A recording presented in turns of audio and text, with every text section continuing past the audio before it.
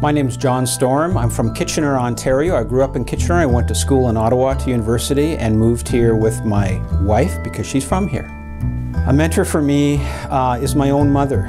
When I grew up in Kitchener, I went away to university and I came home, and it was a time of a starvation in Biafra or somewhere in Africa.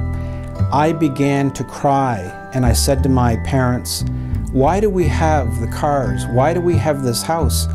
And my mother, who's an uneducated woman, looked at me and she said, we can't solve the problems of the whole world, but you'll be okay because you think about those people. What makes my day or week is meeting someone who's an active thinker, someone who wonders about the world, someone who's not afraid to ask questions about the world, because we have a lot of people who are not like that. Something that some people don't know about myself is during the daytime, I am the director of Oxford Learning in St. Catharines.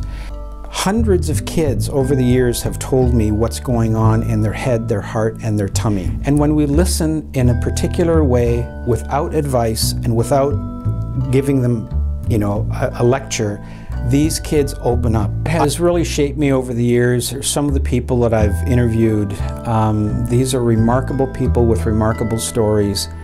But I also understand that there's that hidden person, that person with no voice.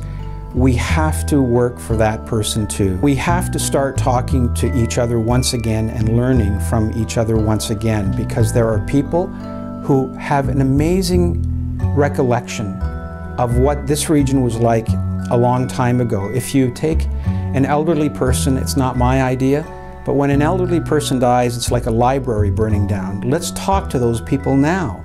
Let's talk to the 10-year-olds and let's talk to the youth who really don't know where they're going in this world. There are too many people who are living inauthentic lives, and if we know what we have inside of us, we have love, we have wisdom, we have patience. If people want to better their lives somehow, here's an idea, just a simple idea.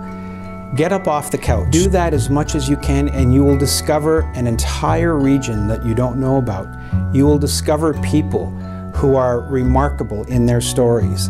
But when we sit still in our own homes and don't get out, then you won't learn it.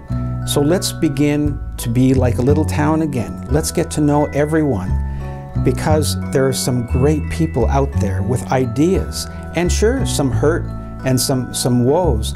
But I'm telling you, if we talk to one another and if we learn how to listen more effectively, I promise you it will be a much stronger community.